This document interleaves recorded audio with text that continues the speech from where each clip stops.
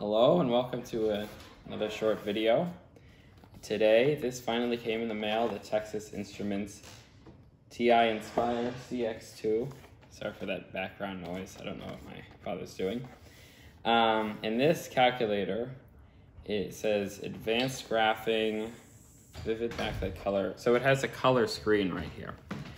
This is sort of like the second try to do this type of video because the first time they sent me the old version from 2011, but this one is just from last May. And on the back it compares the different models.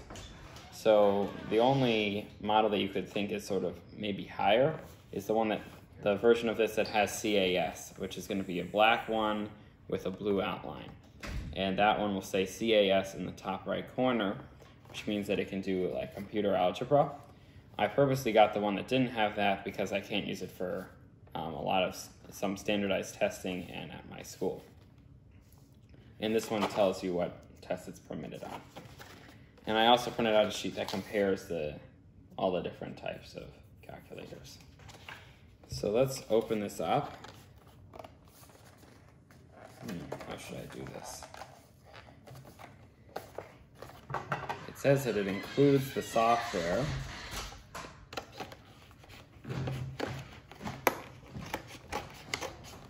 See how I can make cut on the side up here. Let's see if this opens.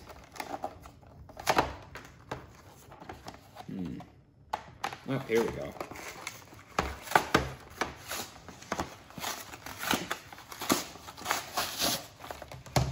Well, that package really got damaged up. This is, I believe, the charging port, since you do have to charge this type. It's USB one. They count on you for already having that. Actually, unless they include it in here. Probably include the thing. I don't know what this says. This I'm not going to open now since I know exactly what's in here. This is the software licensing key. It's sealed. That's good. I'm not going to open it, then I have to do some blurring out. You can get the software on your computer included. This is the simple instruction packet. They actually... probably about the same as the regular CX, not CX2. Is this software, I believe, is the same. Let's into the calculator. Actually, it does not include. Interesting, because when they sent me the old one by accident, it actually included the like thing you plug this into before you plug it into the wall. Probably since this is the new version, they think, oh, everyone's gonna have some sort of smartphone or something that they can use this with. So the first thing I noticed with this is how light it is. This is, I have a TI-83, and I get it bag. I think it's right here. Yep, it's right here. This is the TI-83, which is a much older version. And comparing the weight, they're actually about the same. This one might even be heavier. Let's try to get this out of the case. The case is nice, just says Texas Instruments. This is where you plug it in, different spots. I believe the charger port plugs in right here. And you can probably connect this to other stuff. Let's turn it on and see if it has charge. So I'm just holding down the on button.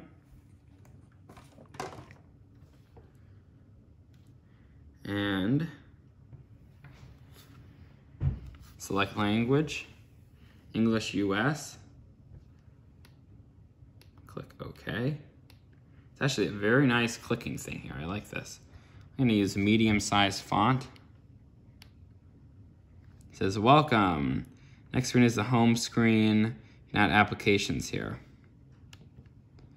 And look, it has a little mouse. This is one of the really cool things with this calculator. The TI-nspire series is the only type that Texas Instruments make, at least that I know of, that have a mouse, not the TI-84CE even, which does have a color screen, but this one, you can use it with the mouse or without the mouse.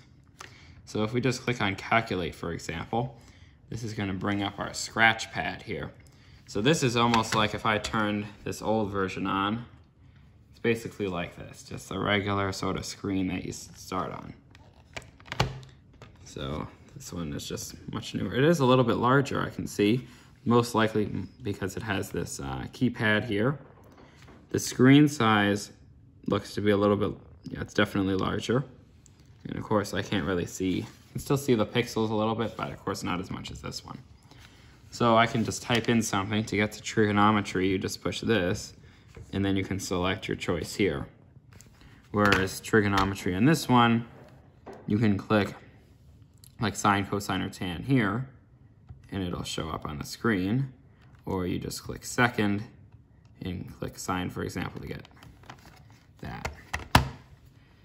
Let's see. This one can also store documents and do tons of other stuff. It tells you that it's good for pre-algebra, algebra 1 and 2, geometry, statistics, pre-calculus, calculus, biology, chemistry, physics, business, and finance, and programming.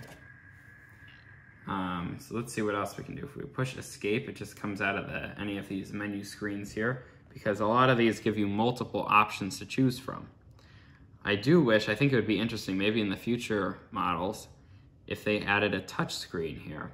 That would be really cool if you could have a touch screen calculator. Because these calculators, I think, are just becoming more and more like a phone. Just kind of see if we push menu, we have some more options here. Number, algebra, calculus, probability. So for different types of math, we push this. If we push this home button, which is also the same as the on, it brings us back to this main menu screen, which is actually very similar to the TI-nspire CX, not just the CX2. And over here, these are the icons. So these are simple sort of shortcuts, almost like apps on your phone you could think of. Oh, I just noticed the touchpad actually goes across this entire thing. I thought it was just here. But anyway, you can choose these different options. So like to add graphs, geometry, lists, and spreadsheets. So we can actually make spreadsheets sort of like Microsoft Excel.